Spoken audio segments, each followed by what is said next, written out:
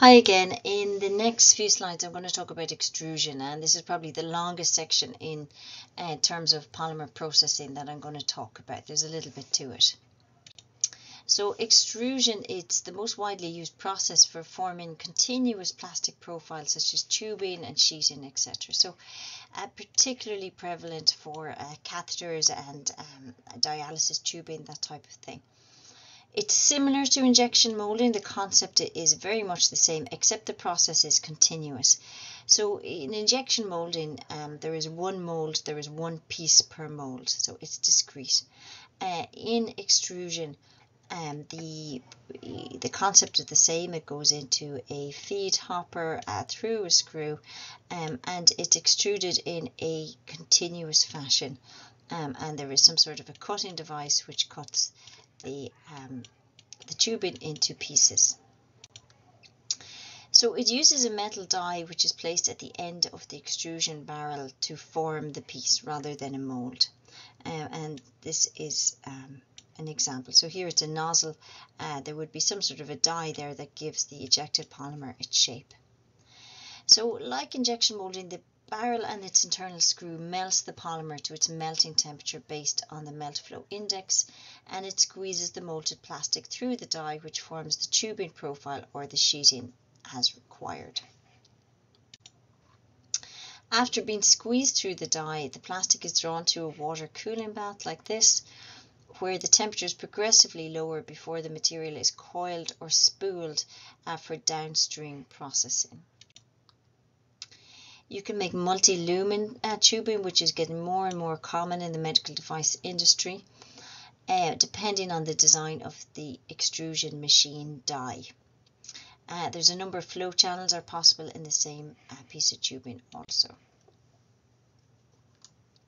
So the critical operating parameters for extrusion are the temperature of the barrel and screw, the die profile. So this is an example of a die here. This is the profile. Whether it's a multi-layer or co-extrusion, are you going to co-extrude two different polymers? The speed of the operation, the distance to the water cooling bath, whether it's a single or a double barrel, melt flow index, shrinkage and cost. So similar to injection molding. So the components, the extruder drive is electrical in operation and is geared via thrust to produce the rotational movement of the extruder screw. The polymer feed is from the feed hopper, and the feed may be gravity, metering or simple conveying spiral. The barrel and the screw are high strength steel and they're protected from wear and corrosion using hardening and coating treatments. So the resin itself, you may have seen this type of plastic resin before. So this is the plastic resin that's fed into the feed hopper. It's stored in a clean, dry area and is temperature controlled. It can be dried prior to use, being careful not to over dry, and it can be preheated, which is a steady state process. In flood feeding, the resin is added to the extruder until the hopper is nearly filled, and then the resin falls to the feed screw by gravity. Trickle or star feeding, the resin pellets are administered to the hopper and then to the feed screw at a known controlled rate, usually governed by weight. And this is used where layers are particularly thin, so it's more controlled. The resin can have additives such as colorants and UV inhibitors, and they can be used, which are used and mixed into the resin prior to arriving at the hopper. So colorants would be common enough in medical devices to differentiate one device from another. The material enters the feed throat and comes in contact with the screw. The rotating screw then usually turns at about 100 RPM, and it forces the plastic beads to move forward into the barrel. The barrel is heated to the desired melt temperature of the molten plastic, and the plastic beads melt gradually as they are pushed through the barrel. This reduces the risk of overheating the gradual melt rate, which could cause degradation in the product. Extra heat is contributed by the intense pressure and friction taking place inside the barrel. And this leads to extra melting and extra mixing. So cooling fans are present in most extruders to keep temperature below a set value. And the molten plastic next enters the die. So the die is what gives the final product its profile, and it must be designed so the molten plastic evenly flows from a cylindrical profile to the product's profile shape. The product must now be cooled, and this is usually achieved by pulling the extruder through a water bath. And if you're trying to imagine what a die looks like, you might have or your children might have a Play-Doh set at home, where Play-Doh is forced through some sort of a mold and it comes out in a tube type format, or a pasta maker, that type of thing. So that's what the die is. It gives the polymer its shape. The barrel and screw then are zoned into between 3 and 7 sections. We talked about this in injection molding earlier. Each section may be individually heated and cooled. So some extra sections we didn't talk about. We talked about the feeding zone. We talked about compression. We talked about metering.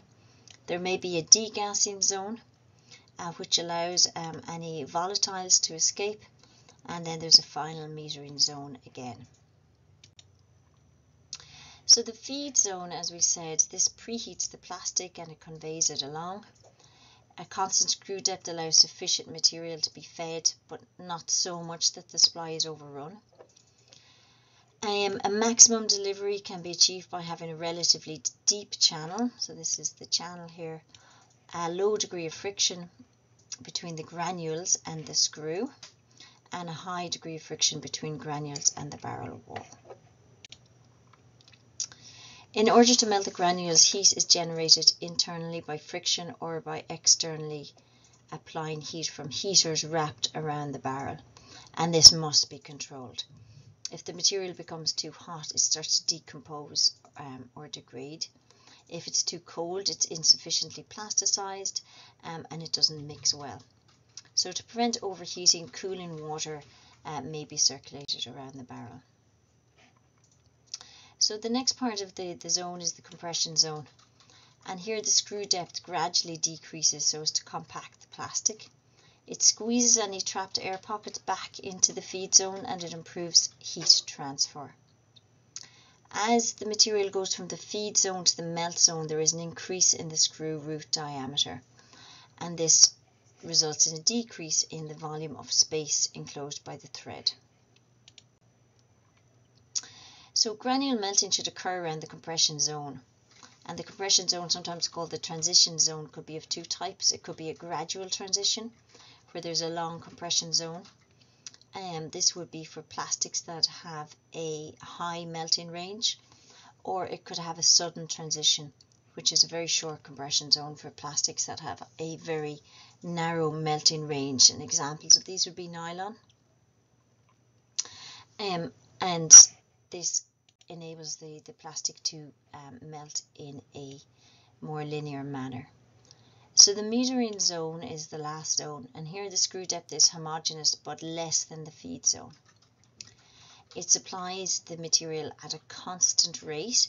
The material is of uniform temperature and pressure, and it's homogeneously mixed, which means it enters the die at the right temperature and it is mixed appropriately.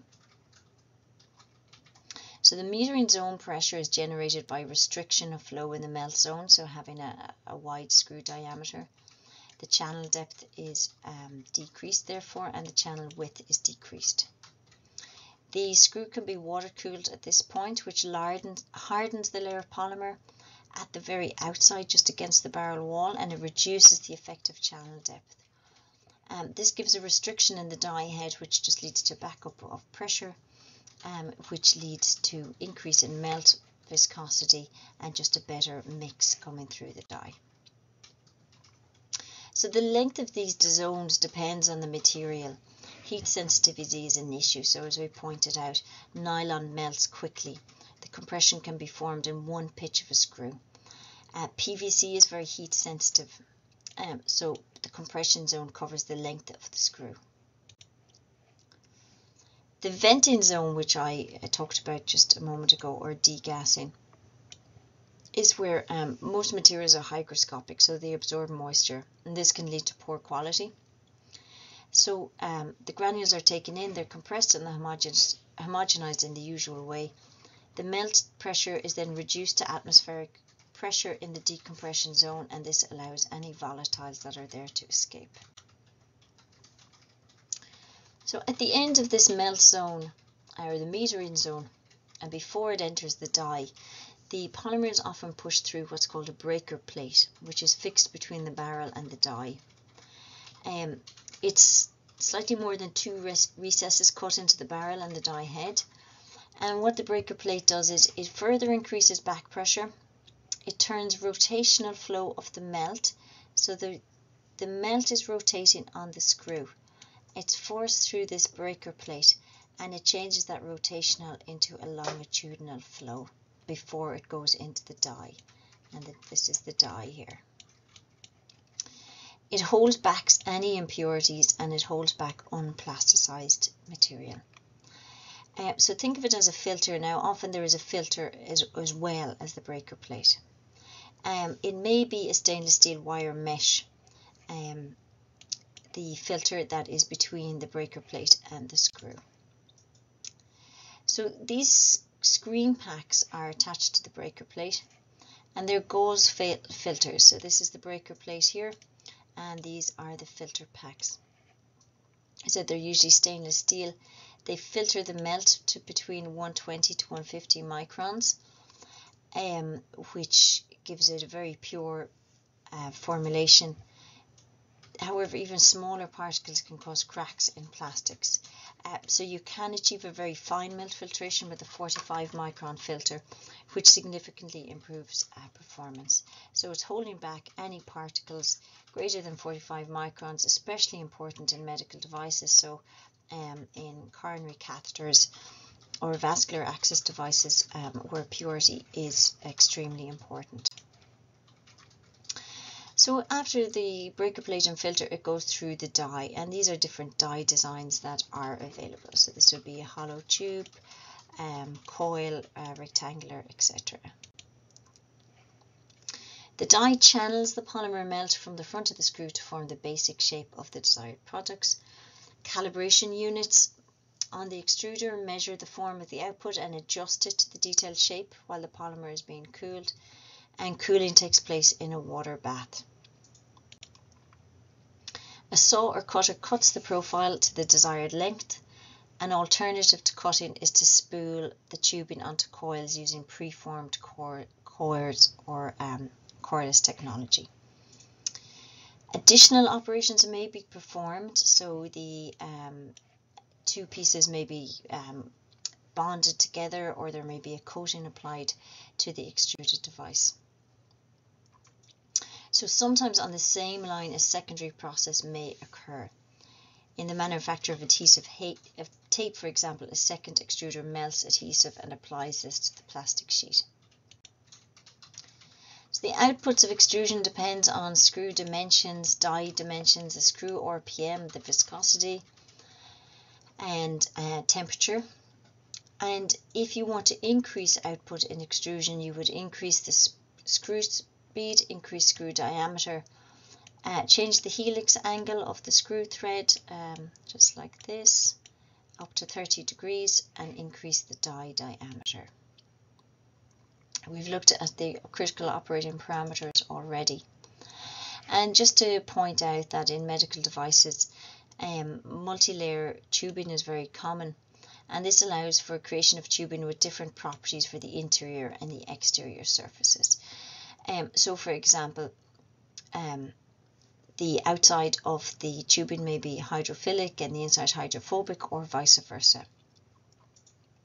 So the active materials can be located in their optimal performance, and the bondable materials to be located inside or outside for ease of assembly of complex medical devices can be achieved. So that completes the section on extrusion. Thank you.